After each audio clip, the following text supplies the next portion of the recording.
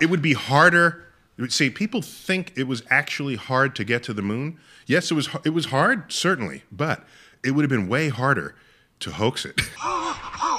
Every single space station flight, every space shuttle flight, all of them are within, what, 400 miles? Easily, yeah. I mean, space station is two something. Hubble is a little higher, right? About 360. Right, yeah. right. But these miles. Are the only times where human beings have ever been past that was the Apollo program. Mm-hmm. So for the conspiracy-minded, of course, that comes up. Well, no, you can't survive in deep space. No one's ever done it except some people in the 60s, and no one believes that today. And the reason why you can't get out there is because of solar flares and radiation, all this jazz. Yeah, I mean, so, okay, but, you know, science is going to move on while you're, you know, arguing that. And so, yeah, that's what there's a point where you just say, all right, I got to move on. That's the other thing that makes a conspiracy so juicy, is that science didn't move on when it came to manned space landings. That was the end. And there was this documentary that was all about the different sort of techniques that Kubrick used in 2001. He had changed the way you reshot gigantic scenes by some new process called it was something about front projection. I think that was basically what the name of the process. And then he showed all the evidence of front projection footage in the moon landings.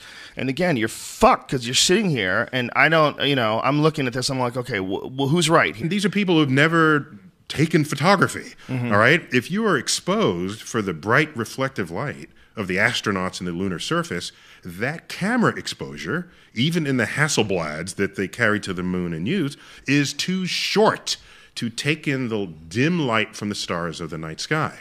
Photography 101 answers that question, but there are huge websites given unto this. Certainly with things that can be easily explained, like you're talking about the light and the setting of the camera. There was all sorts of compelling evidence that was really weird, like photographs from different spots in the moon, but they had the same backdrop, and using this idea that they had done these inside some gigantic sound studio. And obviously, if you're a person who's not scientifically inclined and you're prone to conspiracy theories, guilty of both, and you see something like that, you go, what the fuck is going on there? Is that really the moon? Are they really jumping around like they're on trampolines? It looks like a guy's getting yanked up by wires on the moon. And then the fact that the rock that they had given to Holland turned out to be a piece of petrified wood. The reason why the moon theory is so juicy for people is because there's so much of this stuff that you could point to.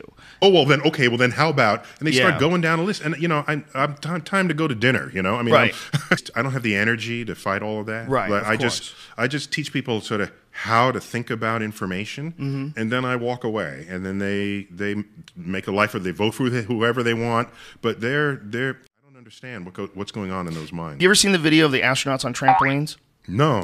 Here it is. If you look at like the fuel that was loaded up into the Saturn V rocket, you can calculate where that fuel could take that rocket. It's to the moon and back. So they're not going to the Piggly Wiggly. That doesn't mean a person was in it. An aircraft carrier goes into the Pacific to pick up a capsule out of the ocean. People get out of the capsule, get on the spacecraft. The president meets them. Life magazine writes profiles. But that's all emotional. But it all built. After you get to a certain point, I'm just saying it builds. It was almost like a religious thing. My friend called it a technological Jesus. He said that if anything is scientific, you should be able to question it, and someone would give you an answer. But there's a bit of emotion and attachment and pride with certain historical accomplishments, like one of them being the moon landing, that forbid people from actually questioning. Well, so if a guy hops by a flag and the flag blows in the breeze, what's causing that? Is that a faked footage? Pull that up. Flag blowing in the breeze. I'll tell you the video it is. No. And when he hops in front of it, the flag follows him like it goes in the breeze. Here it goes. And you see it wiggle in the wind? No, I missed. Can you do that? You had stuff on the screen there. Okay. Fucking ad popped up. See that? Yeah. It looks like a breeze blew it.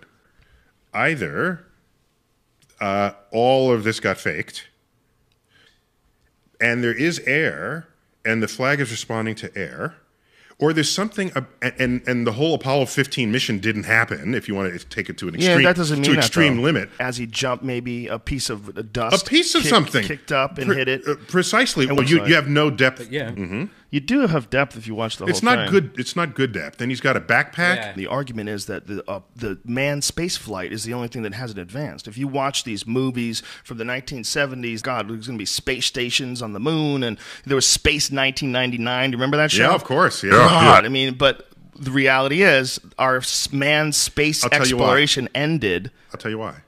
Money.